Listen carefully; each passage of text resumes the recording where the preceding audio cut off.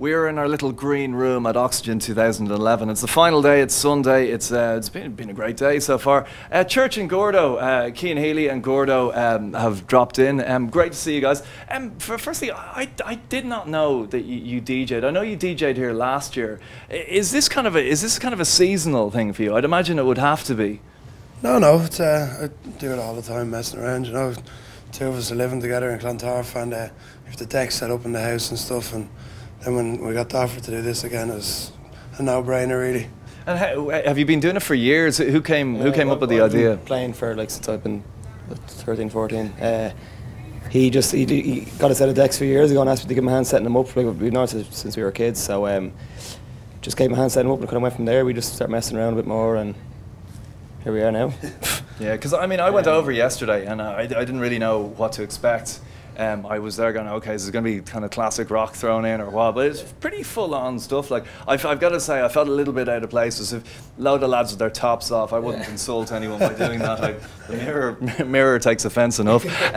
But a few lads in their Leinster jerseys as well. But a good crowd. It was a bit of a buzz, yeah? Yeah, it was brilliant. Way more people than expected. We were expecting literally to say about 50 or 100 people or whatever. Like, there was, I don't even know numbers-wise, but it was fairly far back. What about recording stuff? Do you go into studio at all, or what? We're kind of messing around. We're trying to get into it now, but it takes a lot of time. Like, it takes a lot of sitting in the studio for hours and hours. So you never know. You might see stuff next year. Or it's an option. Yeah, I mean the links between rugby and music are kind of tenuous at best, I suppose. Like the first time I came across it, I remember seeing Dennis Hickey DJing in Whelan's and just going, "Geez, he's really good." Then he came in, did a couple of shows on 2FM. Literally, he'd never done radio before, and he came in, and he was really good. It just made me absolutely sick. Yeah. Have you any aspirations to do broadcasting or anything like that? I don't know. Yeah, look, I do DJing because I like it, and it's more of a hobby now. Yeah, it's a hobby that like kind of you've been given options like this to do, and things like it's just worked out nicely. But like I'd never cancel an idea of not doing it, you know. So down the line I might. Yeah. And who's the one who comes up with most of the ideas, or is it a very much a team thing between the two of you? We both kind of just like, what you think of this shit, what you think of this shit, and like we'll shoot it down straight away if it's crap, like, you know. That no. But no, like, it works well. Like, we both kind of into the same kind of music, and we just kind of. He's the mastermind, though. You sound a bit hoarse there, like myself, actually. Yeah. Have you had a good weekend, Cian? I've had an unbelievable weekend, yeah. Sunday now, so yeah. 3 or 4 days, heavy. Brilliant. Well, listen, lads, thanks a million for coming in. Best of luck in the World Cup, and congratulations on the Heineken Cup as well. Thanks a million. I barely got my voice back from Cardiff, so there you go. Thanks a million, Cheers. guys. Shows on 2FM. Literally, he'd never done radio before, and he came in, and he was really good. It just made me absolutely sick. Yeah. Have you any aspirations to do broadcasting or anything like that? I don't know.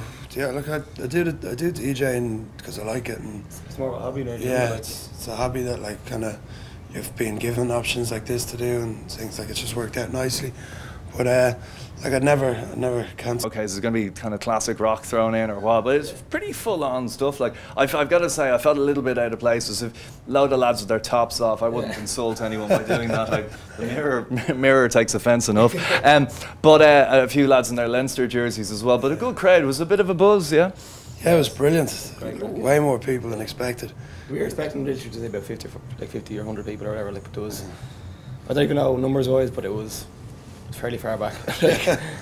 What about recording stuff? Do you go into studio at all, or what? We're kind of messing around. We're trying to get into it now, but it takes a lot of time. Like, it takes a lot of sitting in the studio for hours and hours. So you never know. You might see stuff next year. Or it's an option. Yeah, I mean the links between rugby and music are kind of tenuous at best, I suppose. Like the first time I came across it, I remember seeing Dennis Hickey DJing in Whelan's and just going, "Geez, he's really good." Then he came in, did a couple of shows. We're in our little green room at Oxegen 2011. It's the final day, it's Sunday, it's been a great day so far. Church and Gordo, Cian Healy and Gordo have dropped in. Great to see you guys. Firstly, I did not know that you DJ'd. I know you DJ'd here last year. Is this kind of a seasonal thing for you? I'd imagine it would have to be. No, it's I do it all the time, messing around, you know. two of us are living together in Clontarf, and we have the deck set up in the house and stuff. And then when we got the offer to do this again, it was a no-brainer, really. And have you been doing it for years? Who came up with the idea? I've been playing for like since I've been 13, 14. He got a set of decks a few years ago and asked me to give him a hand setting them up. Like, we've known it since we were kids, so just gave him a hand setting them up and kind of went from there. We just started messing around a bit more, and here we are now. Yeah, because I mean, I went over yesterday and I didn't really know what to expect. I was there going,